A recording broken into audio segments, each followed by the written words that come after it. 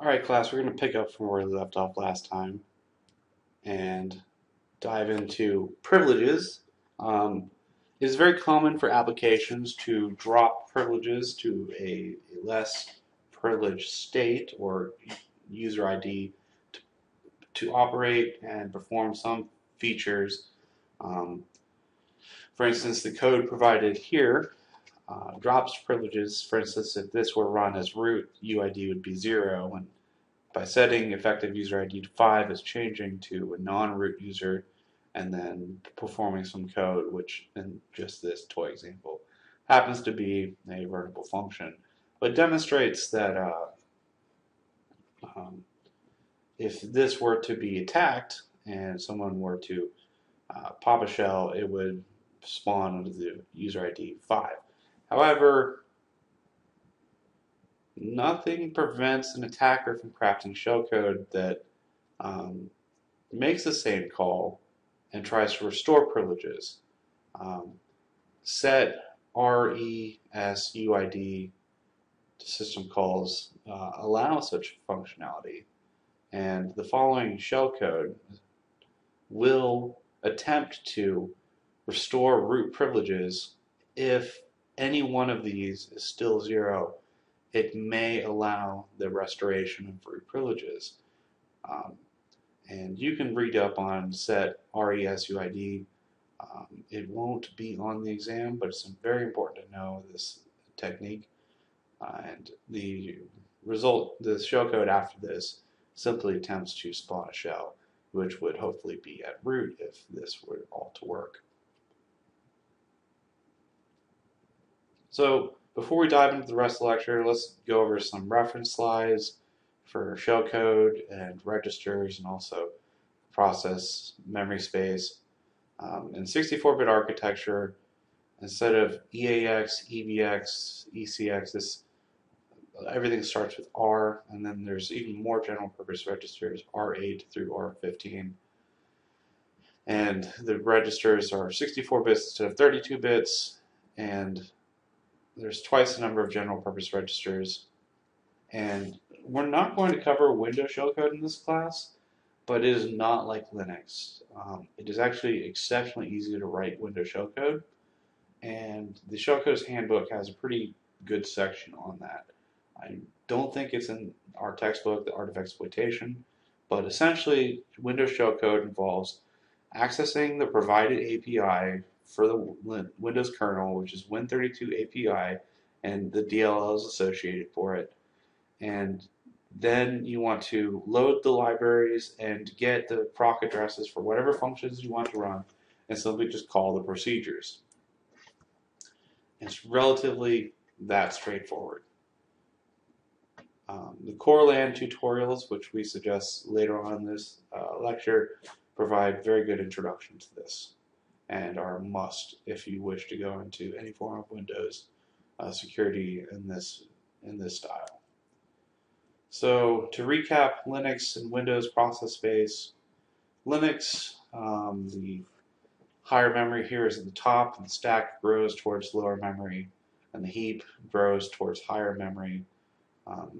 This is where the dynamic libraries are loaded in. You have the BSS segment, you have the data segment, you have the text segment. And for Windows, according to this diagram and from other things that I've found, the stack and the heap are beside each other and they grow apart. And other segments include the .text segment, the data segment, the PE header, and Windows. You also have the process execution block, I believe, and other useful segments.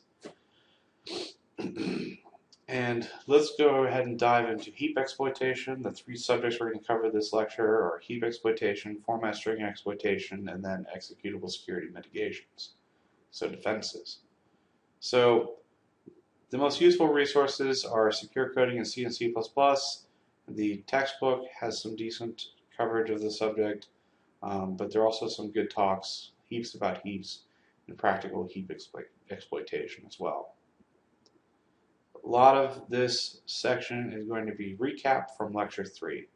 And this is an old slide. It's essentially telling you that for each chunk you're going to have metadata on the beginning, metadata on the bottom of it, and that chunks are grouped into bins, and usually there's some form of best fit algorithm to minimize waste, and it's also going to be a doubly linked list. And, well, we've covered effectively the unlink algorithm and how it's exploited in a buffer overflow, and that when you overwrite, it will cause it to segfault, because when it tries to free the second one, it's going to be using user data as pointers, and it's probably going to access memory improperly.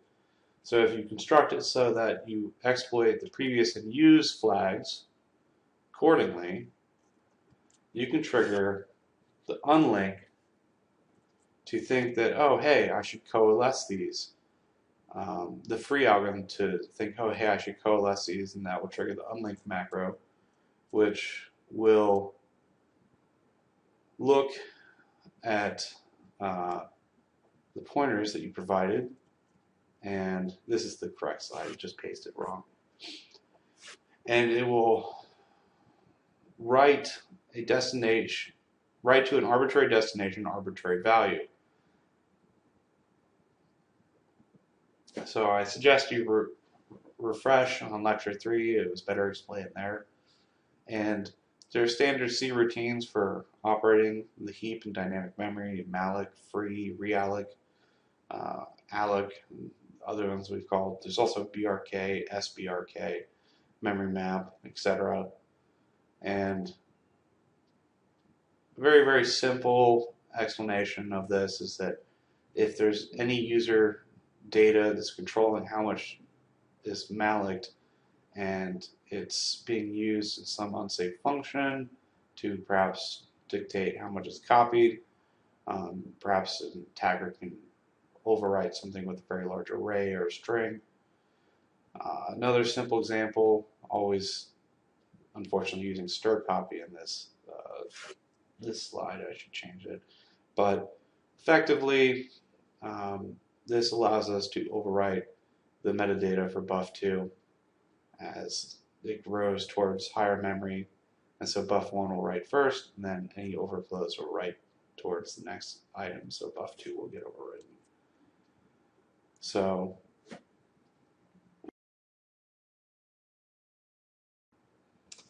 let's look at an exercise with heap exploitation. Alright class, this is the heap 3 walkthrough for Protostars challenge exercises from exploitexercises.com. There's 2 functions here. We are lucky enough to have the source. There's a winner function, obviously we have to get here somehow. And then there's the main function. And the main function has 3 basically strings that are being allocated, put on the heap, and obviously they're stir copied. That's where the vulnerability is, clear as day. And then they are freed in reverse order, which doesn't really affect the exploitability of this. However, there's no direct call to winner, so we're going to have to find some way with this heap vulnerability to hijack execution. And from our previous lectures, we've already shown how exploiting the unlink macro can allow for the arbitrary writing of a pointer address. So let's play around with it.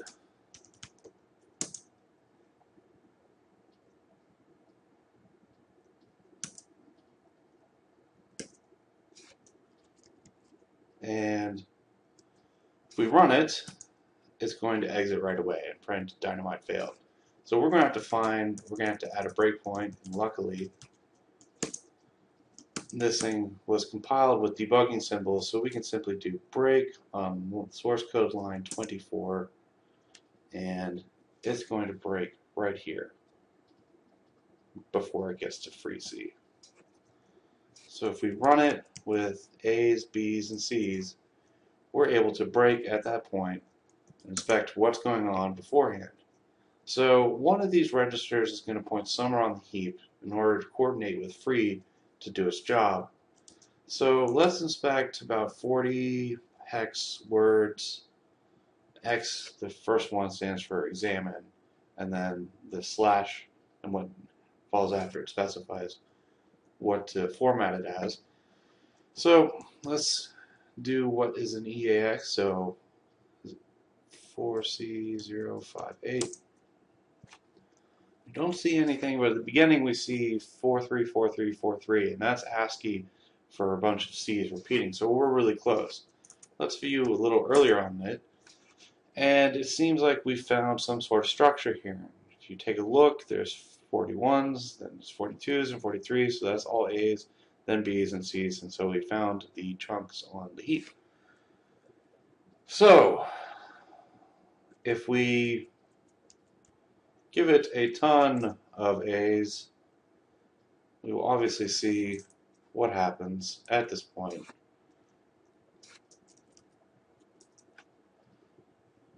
And it's overflowed all the way into chunk 3. However, the data that we write into chunk B and C gets written anyways, and that just happens to be the order in which things are written. However, if you run this normally, you'll see that we are overwriting some things that the code itself does put in there. For instance, at the very first line, there's a hex 29, and there's 29 here as well. And then before the 4 threes begin, there's another 29, and so on and so on. And these happen to be the metadata for the chunks on the heap, specifying the size of each chunk. So what we want to do in order to exploit the unlink macro is that we need to provide a new dummy chunk header, so that when it goes to free not A, but the second one it frees, it's going to trigger the unlink macro, because we're going to play with the previous in use flags. And if you remember lecture 3, this should be pretty easy to understand. So what we're going to do is I think the arrows are wrong here. This should be boop. This should be there. I got copied and pasted wrong. There we go. And what we're going to do is have an exploit that looks roughly like this. We're going to take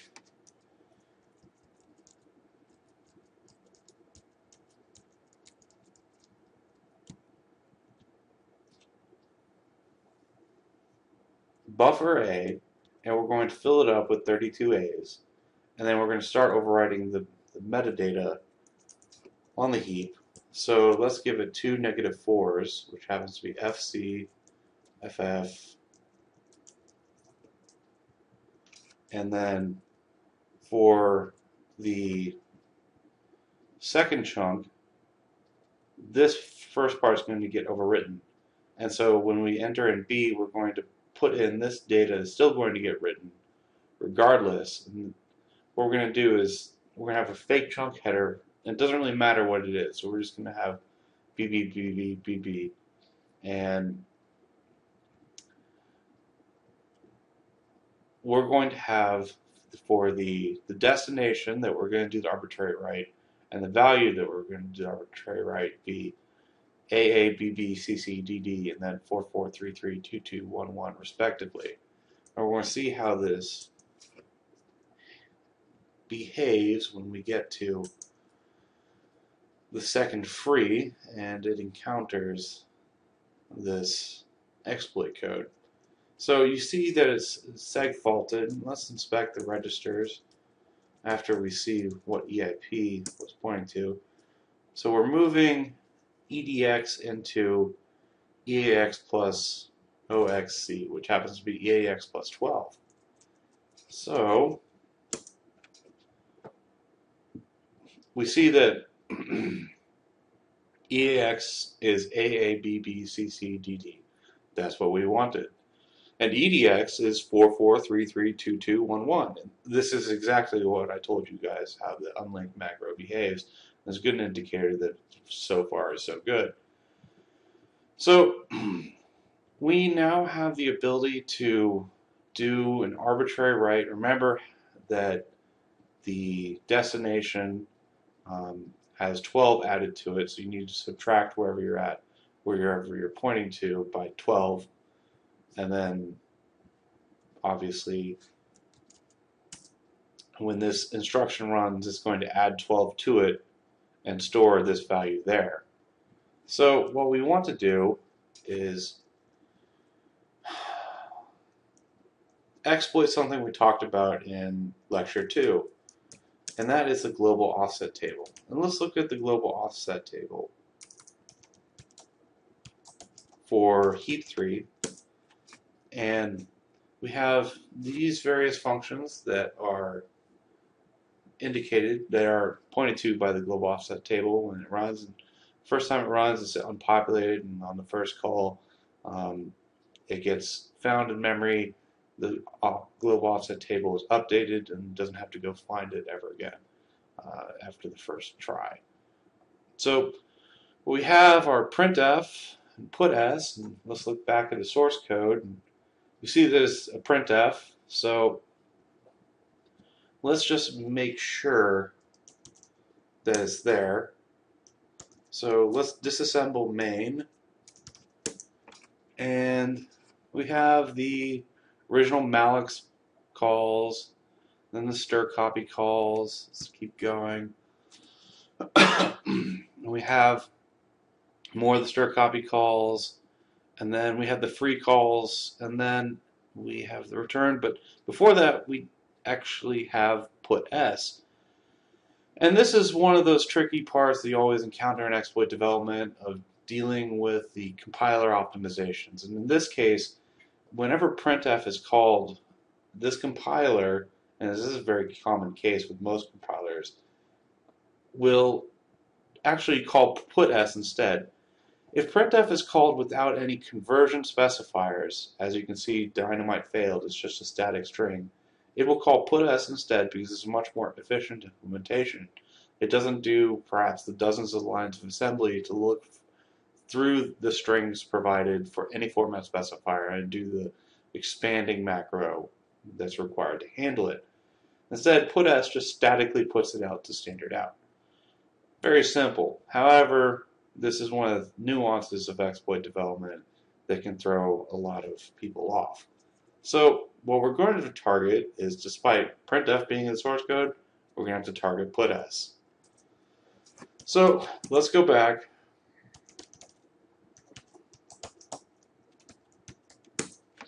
and find the address for putS. That's going to be 0804B128, and then we're going to have to subtract 12 from it, and that happens to be 0804B11C. You can double check the math, I've already done it, just for sake of demo. And so what we're going to do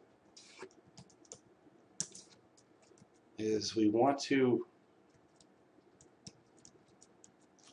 take, instead of write to AABBCCDD, we're going to write to the global offset table here. So 1C, B1, 04, 08. Remember, little endian, this definitely matters. And let's just leave that for now. It's going to hit the breakpoint. And we haven't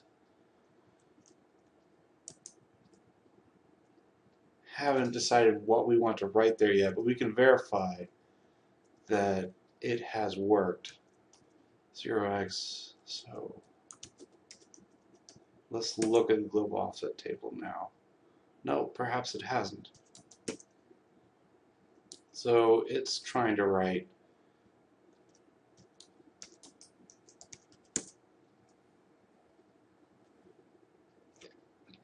one of the constraints we see that in free, it's using EAX as a pointer, and if we have it pointing to 44332211, well, that's probably not a valid memory segment for writing to, so it's going to segfault. So we need to give it our actual intended target. And since the goal of this is to run winner, let's see where winner is. So it is at 8048864. So let's put that as the value that we're writing instead of 44332211. So 64880408. And CCCC for string C. We still don't care about that. And let's keep going. See what happens now. Still seg fault. Let's see what's going on with EIP. That looks like the same instruction, and it's trying to take EAX and use it as a pointer. Let's see what's going on. That's winner. So if you're trying to write to winner, that's going to be in the .text segment. And the .text segment is where the machine instructions are, and it is never writable. It is just executable and readable. So that's what's triggering the seg fault. However, let's see if our arbitrary write worked. We have it written on the left side of the screen, so it's 804B11C. And did I type it right?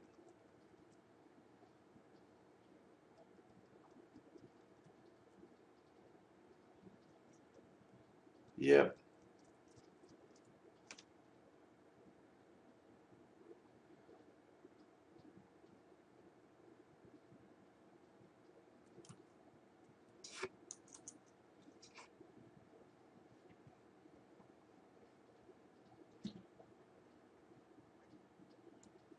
So what I forgot to do was continue at the breakpoint. So now we've actually hit a segmentation fault, and let's examine what we are writing. It doesn't appear that it is correct. In fact, I'm actually mistaken. We need to add 12 to this. So put S should be at this, and it has indeed overwritten the global offset table entry for put S with the address of winner. However, EIP is still using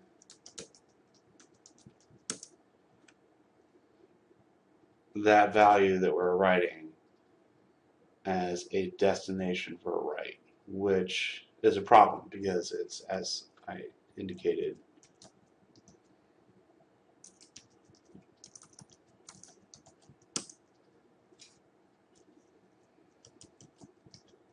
in the .text segment. So what we need to do is instead use a segment of memory to jump to that we can also write to, because one of the constraints of this code that we're having to exploit is that it needs the value that we write here to also be something that it can use as a destination for a pointer, because in the last stage of the unlink macro, it's going to use that. So what we're going to do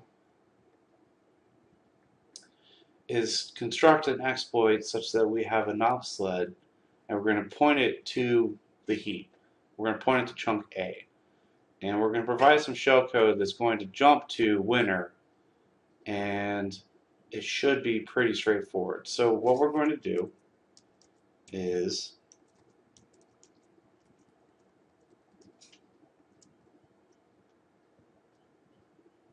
instead of this exploit,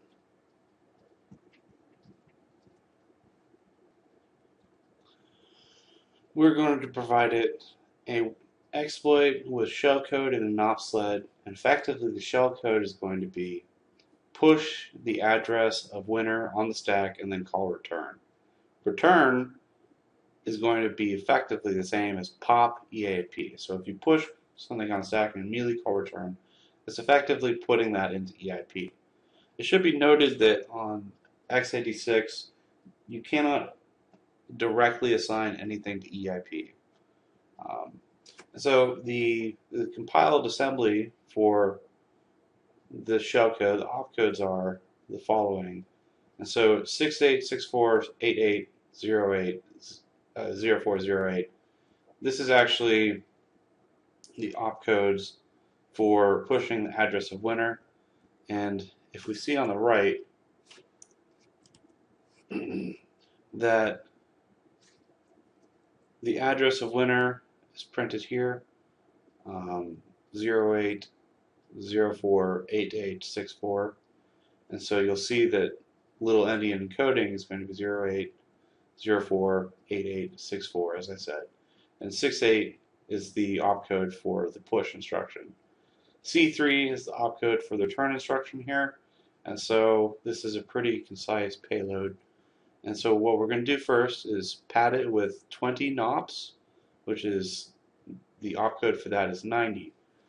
No op, or sometimes just referred to as nop, is effectively the same as move EAX EAX.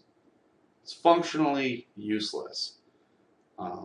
And what it does is provide you a nice cushion if you're not sure you can precisely target something. If you land it on a very large sequential amount of no operations or functionally useless operations, it will keep executing until it perhaps hits your shellcode that you've landed after it. So what we're doing is having a nice NOP sled, that's 20 NOPs, then our payload that's basically push the address of winner, and then C3, which is red. And as indicated here, here are some just filler bytes. I'm going to play with the filler bytes and show you actually how sometimes following write-ups and other people's exploits isn't so easy, and there's sometimes nuances dealing with the constraints of given code paths that can really be frustrating. The fillers bytes here actually have some significance that are completely omitted in all the write-ups for this challenge. Then what we have is the fake header for this next buffer, this next fake chunk that is used to trigger the unlinked macro to exploit. And then we have chunk B, and we are pointing back to the heap. And we found that simply just by examining the heap and figuring out where to point to. And we are pointing, we are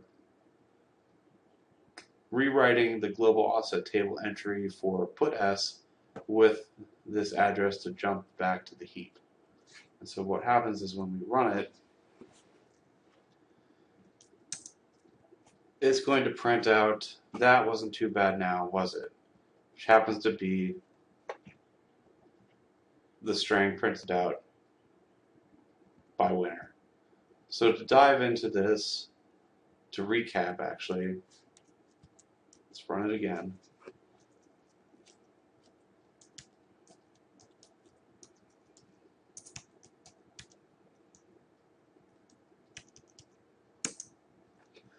This is what the heap looks like. We see that at the very top row there is the hex 29, which is the size of chunk A, and then the data is filled with all 90909090, which is the NOP sled. And then here at the end of the second row, you see the payload that we've put in there, and it wraps around to the next row, and we see these garbage bytes 4141, and they keep going. This is partially for alignment, and then we see the -4 bytes, which is FFFFFFFC that we've written here, and that's the fake trunk header. And then after that is the the placeholder, which is the 4242s for the dummy chunk header, and then our destination in the global offset table, and then finally the pointer to point back to the knob sled. And that is essentially the exploit. The rest of it is all fluff. So let's play around with these filler bytes, and if we change them to certain values, it will actually cause the program, the exploit, to fail. For instance, we got a segmentation fault this time, and let's see what's going on. Let's examine what's going on in EIP. It's trying to move EDX into EAX plus 12, and EAX is -4, and I guarantee that memory address is not writable. So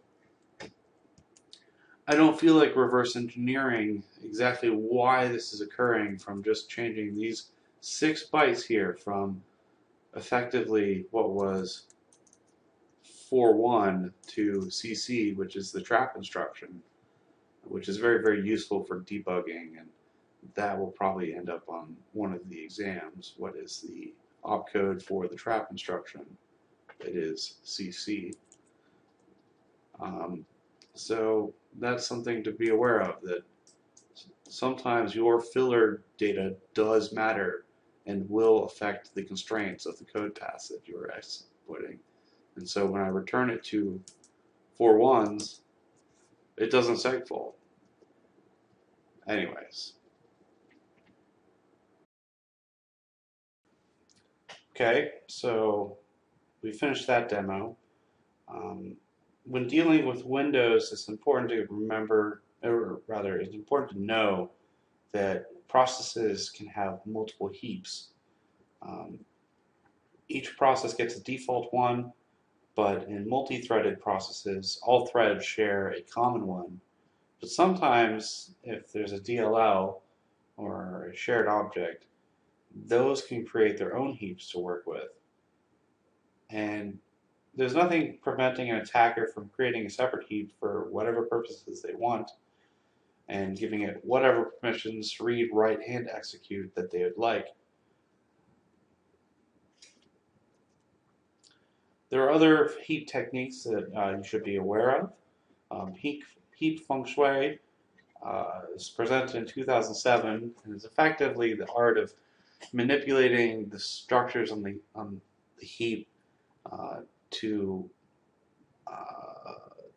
align more predictably so that you can more reliably exploit a given vulnerability that happens to manifest on the heap.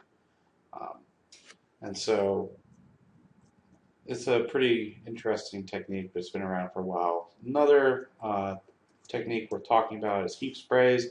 Very, very common in browser malware because browsers run JavaScript on the client side, and JavaScript just lets anyone allocate arbitrary amounts of memory, dynamic memory, for whatever purposes they want. So an attacker can just spray the heap with malicious code and hopefully jump in somewhere in that section of the process if he or she manages to hijack execution, and that can make defeating ASLR a bit easier.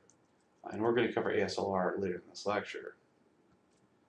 So let's continue to format string exploitation and have 2 demos on this. Slides here are very much a recap. We covered in lecture 3 at the end of it the flags, the width, the dot precision specifier, the length modifier, and finally the conversion specifier. All of these let you see values on the stack. However, %n is the only one that allows you to write. Nothing will be printed, but it writes the amount of characters written so far to a corresponding pointer located on the stack. For instance, if you have a format string vulnerability where you just print user buffer and you pass it %s's, it's going to read each value it finds on the stack for each %s as a pointer and dereference it and continue until a seg faults or until all the specifiers are satisfied. The above example uses the width specifier to print out not perhaps 32-bit hex values, but as 64-bit or 8 bytes. And this can make, when hunting format strings and mem leaks, can make finding it a little more human friendly.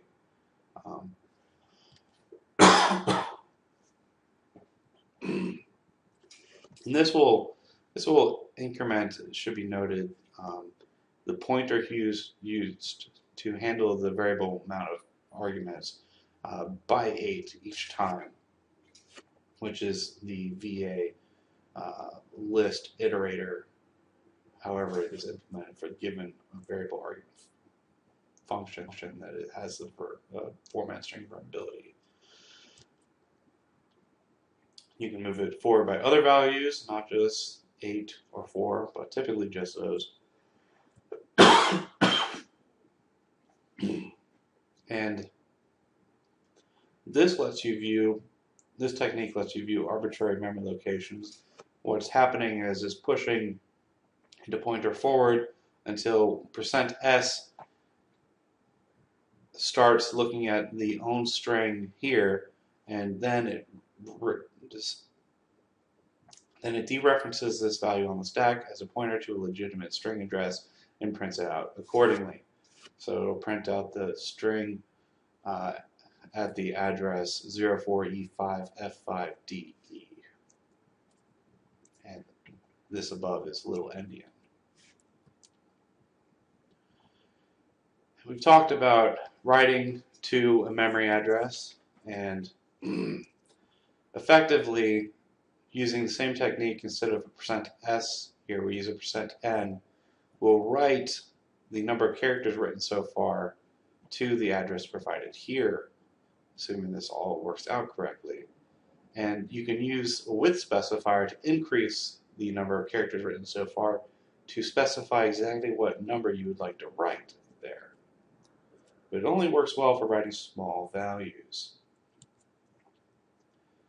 So we need to explore how this can be used, and perhaps with the length specifier, to pull off various format string exploits. And we're going to start with the protostar challenge format 1, and here we go.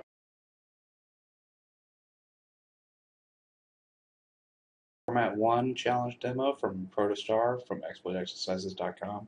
On the left we have the source code, and there are two functions. There is vuln and there is main, and you can see that main takes in arguments and it passes the first command line argument to vuln, and it takes in a string, it prints out the string, and this is clearly where the format string vulnerability is, and it's asking us if we have modified the target, and that's the goal, to modify the target. The target variable, however, is here, global variable, and this is going to be in the .bss segment, which is far away from the stack. So let's throw a bunch of format strings, conversion specifiers at format 1, and we can see that it is indeed printing out memory from the stack. And what we want to do is pass it a string and then be able to find where on the stack this is. And so we're putting periods here so that we can count how far it is. And you can see that if we're looking for the hex representation of AAAA, it should be 414141, and you don't see it. And what we can do is, instead of just passing a ton of %x periods, we can do something a little more clever.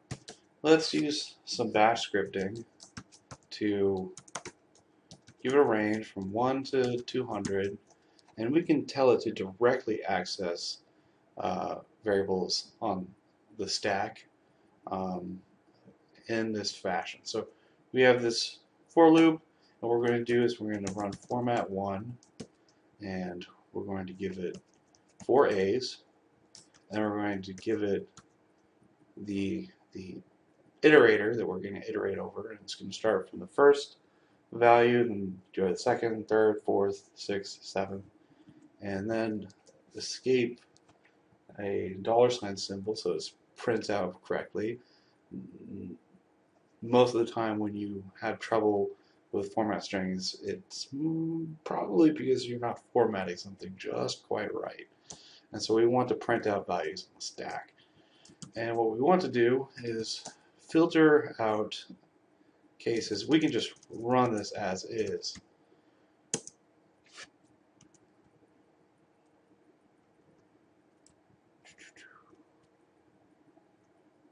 Oops, forgot to do. And you see, we need to filter out all this information. Like, we're not interested in seg faults. So get rid of the done, get rid of the semicolon, grep for when it's printing out the representation of AAAA. And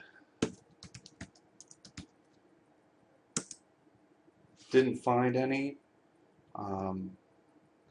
And this may be a padding error. Let's, not a padding problem, I'm sorry, I meant to say an alignment issue. Let's add a little statement that evaluates whether or not this grep matched anything. So if it's true, then we're going to echo what the value of I is. We're going to break this loop. We're going to end this if statement, and then we're going to be done. And so this runs. It doesn't find anything. It doesn't echo out what I is. So since it's likely an alignment issue, let's try putting stuff at the beginning. So I'm going to just put 1 byte in front of the 4 A's that I have. Run it. Nada. Nothing. Let's try another one. Nothing. And the third one, likelihood of this working is ever decreasing. And the fourth one is at the point you should give up on alignment, because now you've come full circle if you're working with a 4-character string anyways. So let's try adding it on the end of the 4-character string. 1 did not work.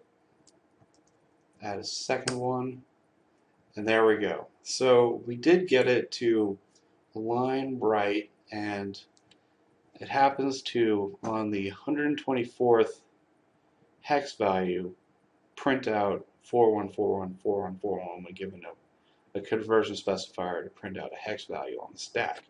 So the reason it's so far up the stack is that in Vuln, when print is called, print is a stack frame deeper in Vuln, and Vuln is a stack frame deeper from main. So the argument for this are actually a bit higher than that, and that's why it's effectively so far up the stack. So what we need to do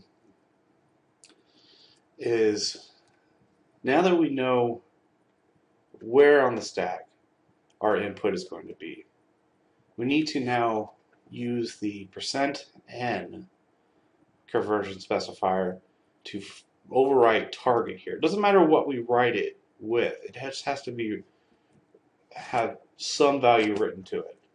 So let's look at the symbols,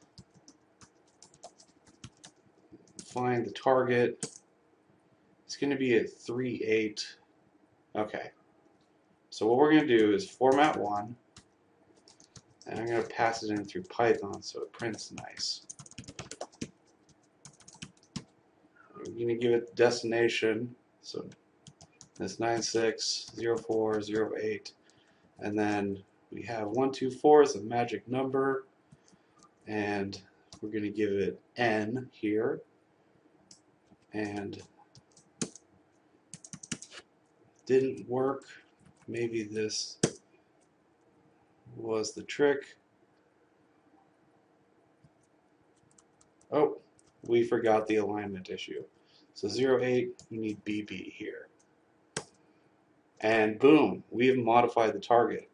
That means that this format string exploit successfully wrote some value to target all the way up at the BSS segment, which means that this has been a successful exploit. So that was a rather simple demonstration of writing an arbitrary yet small value to a specific memory address. Whether or not it's on the stack or the heap, we managed to target the BSS segment. It just happens to be, as long as the memory segment is writable, you can use that technique to write to it. However, what if we want to write a larger value, perhaps a pointer to an arbitrary memory address? Well, what we're going to explore in the next demo is a technique that uses multiple writes to write small values, and each write, doesn't matter what is written in the more significant bytes, is then followed up by a write starting at the next address, in which the least significant byte of it is used to write at that specific byte, and then so on. It doesn't matter what follows it, but is followed by another write that cleans up whatever's past it and uses the least significant byte to set the third byte, and then so on for the fourth byte. What happens over 4 writes is that by shifting 1 byte over each time in such a manner, you're able to control a pointer address at an arbitrary location, which is very useful. However, if you combine this with length specifiers, you can control exactly how much is written, which can make this process overall cleaner. So let's explore Format 4 challenge of Protostar, which is one of the harder ones, and use multiple writes to redirect execution to a winning condition. Alright class, this is the demo for Format 4 challenge from Protostar from exploitexercises.com. This is going to be a demonstration of using multiple format string writes to rewrite an address in memory. And what we're going to have to do is use a length specifier to use short writes so that we are more precise, because using format string exploits to, in a single write a very large value is very cumbersome and usually completely infeasible. So the source code is as following. It takes in some arguments but never passes them to a vuln function, which it then calls, and on the stack here it allocates a buffer, and it safely reads in from user input standard in, and then it prints the buffer and it exits right away. So there's no logic going on, and the win function is hello up here, and target I think is just left over. There's nothing to do with that. And what we have to do is redirect execution to void hello. You might see that a different exit is called here. So in the heap demo we just did, we targeted the global offset table with the heap buffer overflow, which allowed us to do an arbitrary write by exploiting how the unlinked macro works. And what we're going to do is use multiple format string writes to redirect the global offset table's exit function, which is located here at 08049724, to the win condition, which is hello. So what we want to do is overwrite the global offset table for entry for exit and point it to hello. So we're going to discover where on the stack our format string starts, and we'll do that with some quick Python. Whoops.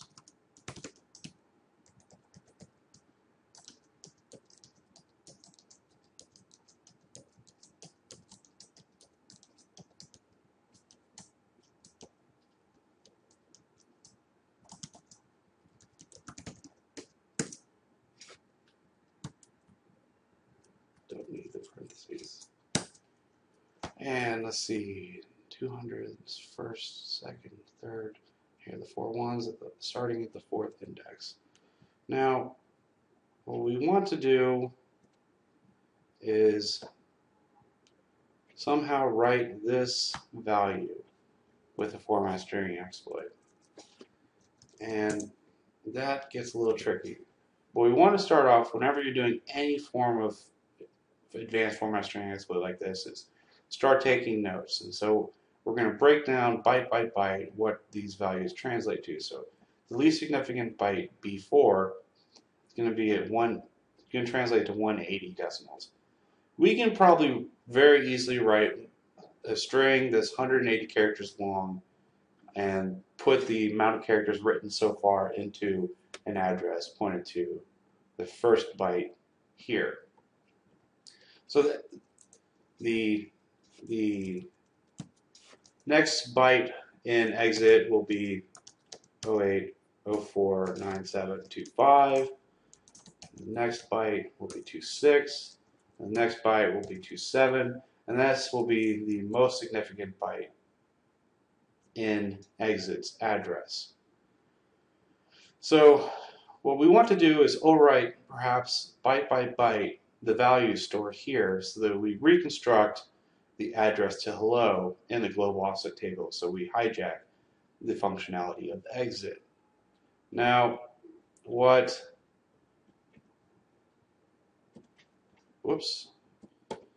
So what we're going to do is break down these byte by byte. And so B4 translates to 180. 84 translates to 132, which you can see is shorter than 180. And this is a little bit tricky because we can only expand the amount of characters that we've written and thus expand the total count.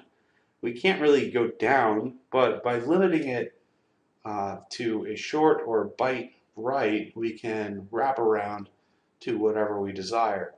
So as long as the least significant byte here, for whatever we expand it to, is represented in hex by 84, this will be written and should satisfy our needs. So for the hex 184, that translates to 388 characters. 284 is 644 characters. 384 is 900 characters. 484 is 1,156 characters. Then for our other more significant bytes, we run into a similar problem. 04 is simply 4, and 08 is simply 8. And it may be easier just to group them together and look at what 0804 translates to, or hex 804, and in decimal that's 2052. Alright, so in theory, if we group these together, we don't want to target this one. We want to target this because it will overwrite the 27th and the 26th. The first write, if we address it as 24th, will be fine. 25th will write the correct byte there and overwrite any of the additional side effect output from the first one. And I say that because in some cases you could pull this off without the length specifier, simply by just overwriting whatever unnecessary output is produced from this having to wrap around and continually increase till your least significant byte suits your needs. So you can do this without a length specifier and limiting it like that. So what we're going to do is we're going to write the 24th byte, 25th byte, and then the 27th and 26th bytes together and shoot for the highest expansion being finally we will write 2052 characters. So what we're going to do is we're going to start with the 24th byte, the least significant byte address, and we're going to continue And then the next byte, we're going to address, x97, 04, 08, and then finally 27.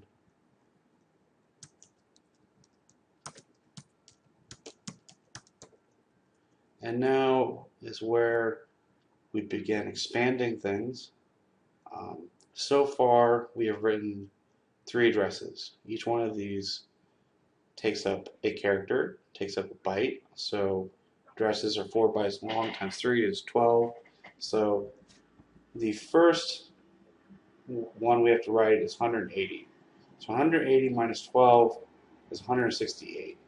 So percent 168 hex, and then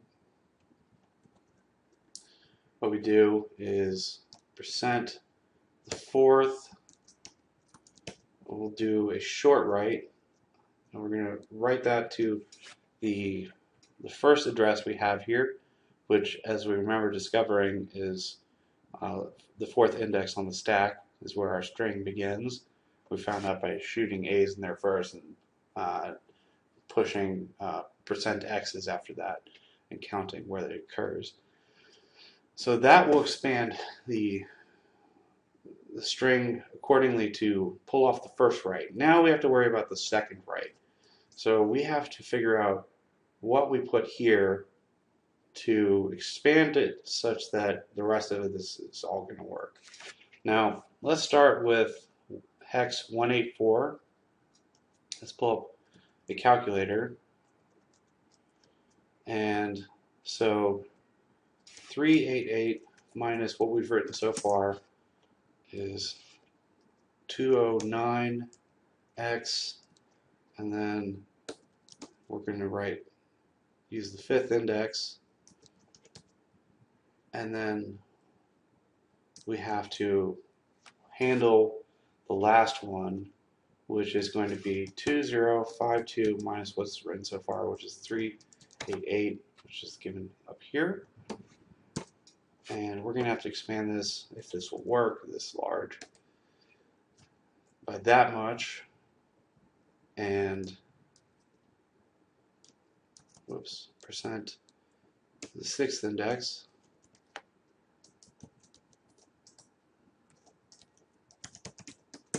See what happens. You can see that it seems to be working, at least expanding the string, because it cleared the whole screen, but it is seg faulting. So for the second expansion, let's try the next one, 284.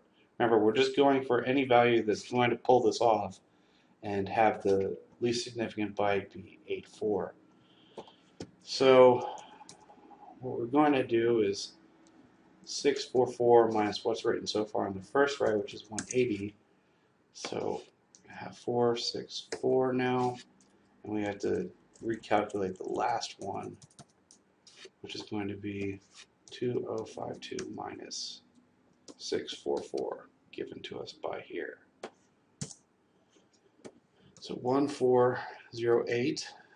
Let's see. Nope. Seg fault. So let's keep giving it a go. So 900 now minus 180. We're going to try hex 384. It's 720. So 720. And then have to recalculate the last one. And that's going to be 2052 minus 100 and 1152. Nope, no luck yet. Seg fault still. Alright, so let's try the last one. 1156 given to us by here. Minus what is written so far in the first one. So we use 976. And then recalculate this. 2052 minus 1156. 3896. And let's make sure we're printing this all out right.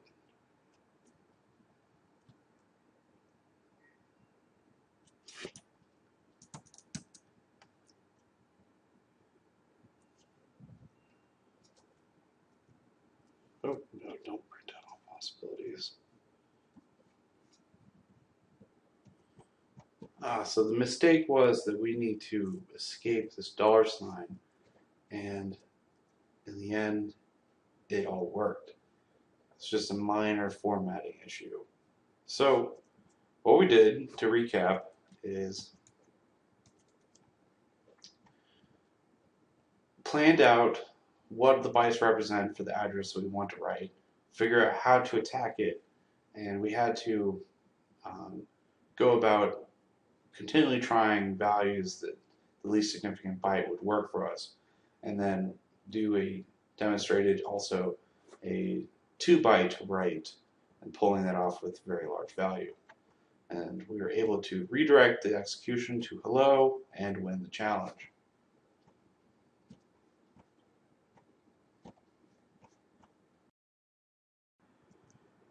Alright, those demos are over, and the rest of the lecture is dedicated to defenses against exploit techniques, and we're going to talk about executable security mechanisms, or as we call them, exploit mitigations.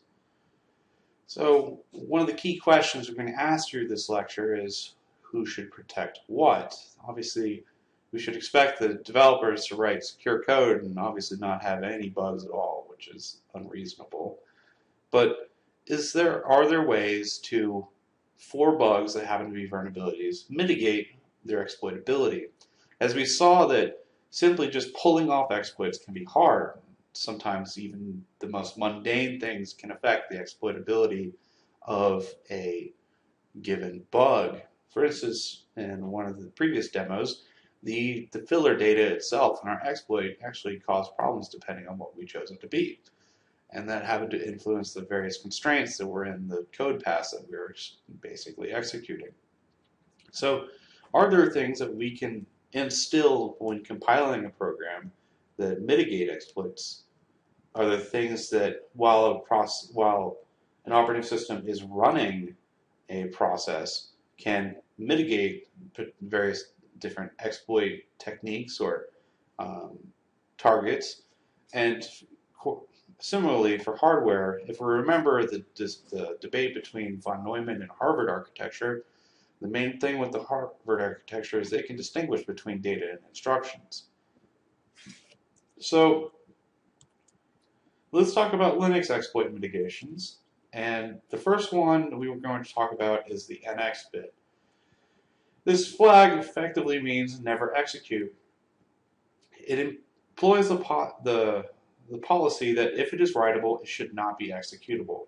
This prevents execution of any data on the stack, and sometimes the heap, although the heap can be used in, for instance, in C++ and various very object-oriented approaches, sometimes the heap may be executable necessarily. Ways an attacker can bypass this is by reusing existing library code and existing code in the binary, such as return to libc attacks, which I believe we covered, may not have demoed, but will be demoed later. And return to libc came out probably about 10 years ago or so, and it's very, very simple technique, and it completely defeats NX. There are compiler extensions that can protect stack and mitigate stack exploitation. There is Stack Guard, which uses canaries that are basically a random value that's padded before return addresses. Whenever return is triggered, it checks to see if that value is still there. If it's been overwritten, it aborts, prevents the execution of an exploit. However, the GCC team does not adopt Stack Guard, and this only protects the return address in the stack, and there are GS cookies in place instead.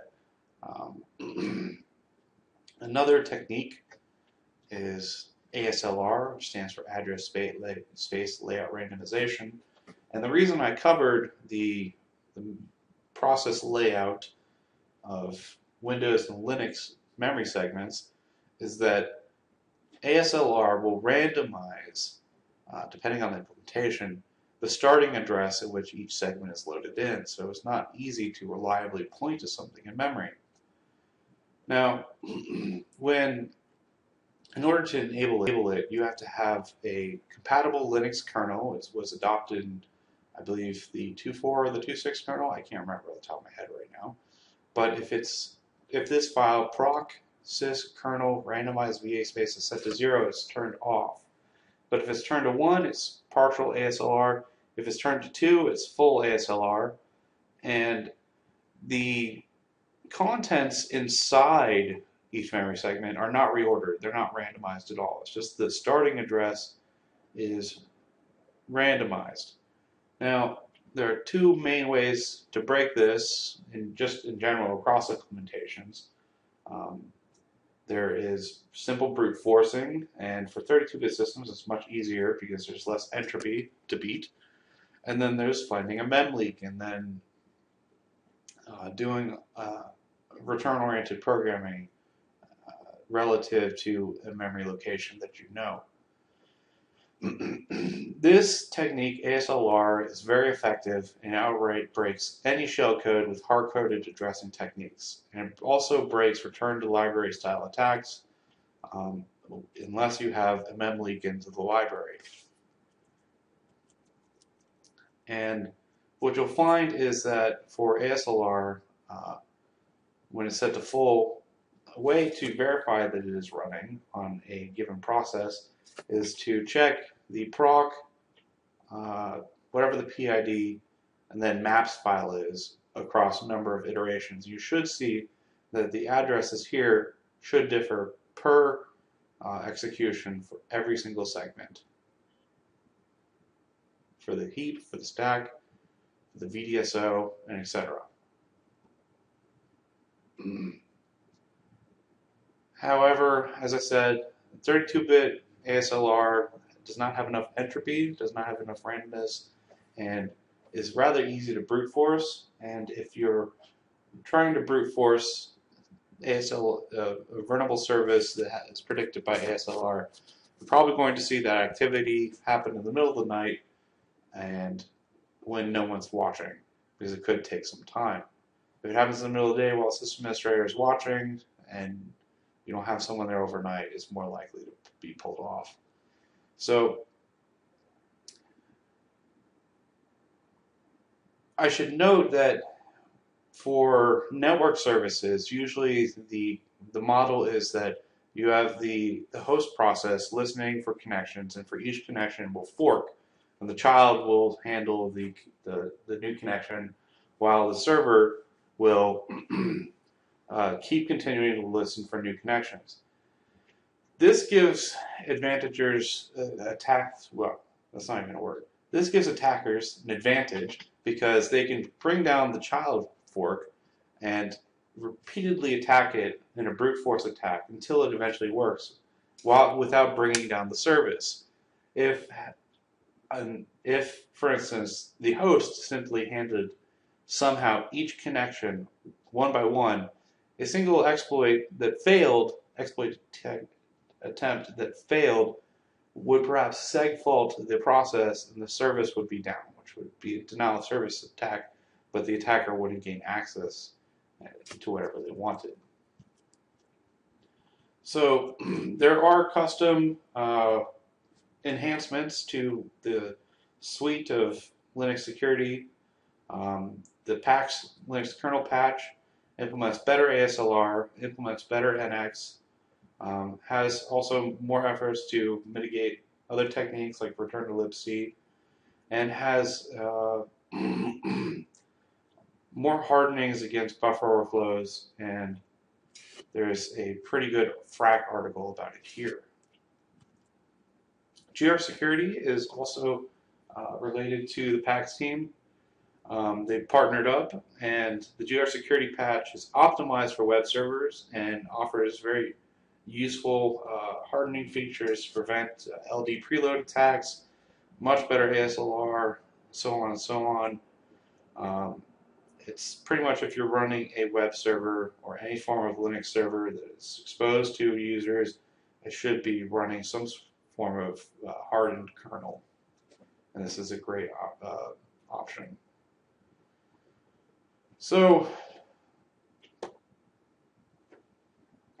this blog post from CERT has a really good discussion on the actual randomness of stock ASLR, and if we blow this up and look, that if ASLR is simply set to its standard implementation, you can see that only 1, 2, 3, 4 bytes of entropy are used for the heap. For other libraries, it is perhaps only 1, 2, 3 bytes, and 3 bytes for the rest of this, which is insanely easy to brute force. However, you'll notice that certain segments aren't randomized itself, such as, for this case, they're using cat. Cat is not randomized, and this is over multiple executions of this target process. And the authors went in to investigate that that the GR security and the PAX patches actually don't fully solve these issues. They do improve the entropy. You can see that 1, 2, 3, 4, 5, maybe 6, it's hard to tell, 6 bytes are being used of entropy, which is a huge improvement, but not everything is being randomized, which is a problem. Because I can still hard address in an exploit these segments if, for instance, they're executable, which we know they are. So the author illustrates the effectiveness of a fully randomized process space in that no hard-coded exploit is going to work against this. And it is suggested that you take necessary protections to enhance the weak security mitigations offered by Linux by default. It actually turns out that Windows is perhaps one of the most secure operating systems, although it is perhaps the biggest target on the internet, mainly because of the market share it has and the popularity it has. It still has excellent implementation of ASLR and other techniques. Now, the Windows surrogate or equivalent to NX is DEP, which is Data Execution Prevention. Effectively, you mark anything on a memory page that is writable as also not executable. It makes the stack and the heap not executable, so you can't have any more shellcode there. But you can still have control data there, and still can obviously do return into libc and return to library style techniques. ASLR in Windows is enabled by default in Windows Vista and beyond. That was back in 2007. However, it's only for executables and DLLs that are specifically linked to be ASLR enabled. In other words, the compiler and linker in that phase, in the linker phase, that sets whether or not things are ASLR enabled. And most developers don't know about ASLR and don't know to compile and link things in this way. So there is a registry value that, if you set it, will force ASLR for all executables and libraries. And by default in Windows, the heap, the stack, the PEB, the TEB, we haven't really covered these, and that's fine. You won't be required to know them, are randomized. But there are techniques specific to Windows and specific to Linux and specific to other operating systems to defeat their implementations of ASLR. Sometimes they rely on memory exhaustion, and sometimes they rely on other nuances. So this is by far not a comprehensive coverage of how to beat ASLR. This is for reference. GS stack cookies is a compiler option that adds to a function's prologue and epilogue code to prevent overwriting a return address and other useful pointers. It has been enabled by default in since 2003, and can be disabled. However, it's never recommended. But it allows you to detect buffer overflows that try to target the return address, as we've already stated. So usually you cannot read if say you're exploiting a remote service, you can't read that random value that's on the stack that's protecting the return address.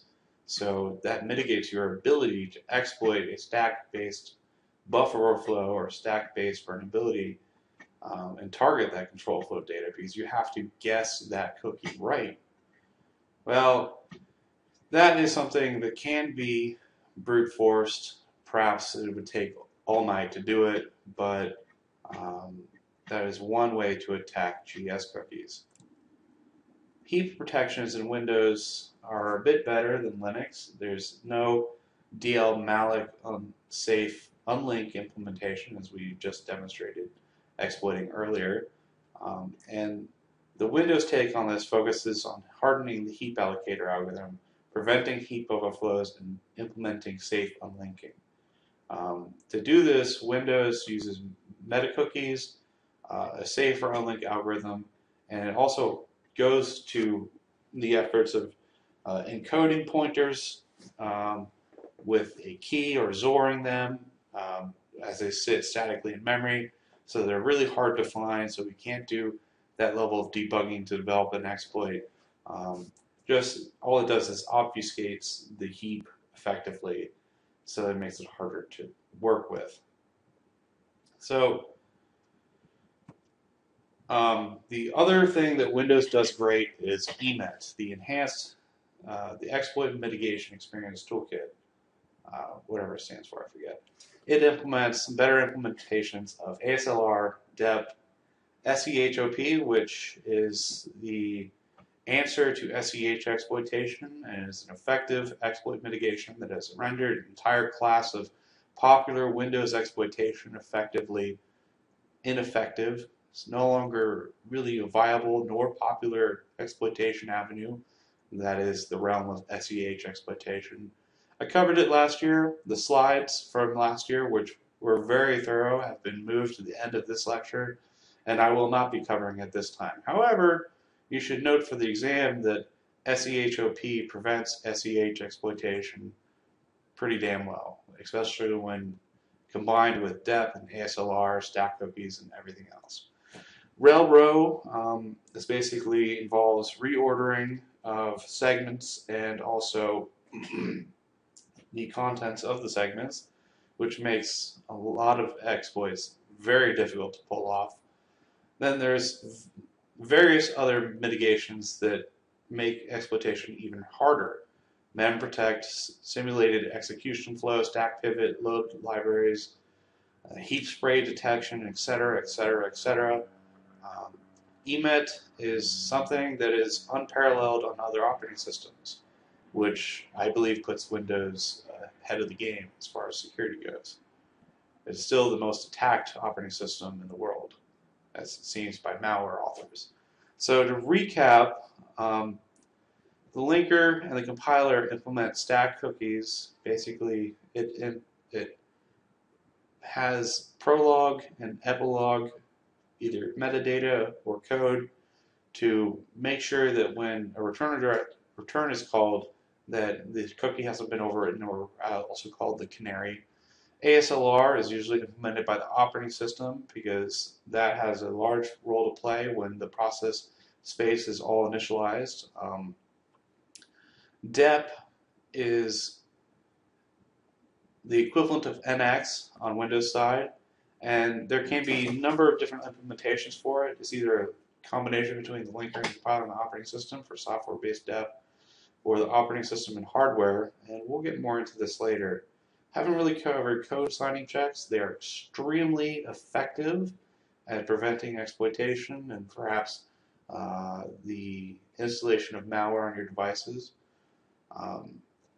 And that is all we have for today's lecture. We'll pick this stuff up a little bit later in the coming weeks as we now take a break to go into network. And what you need to know about networking for this class.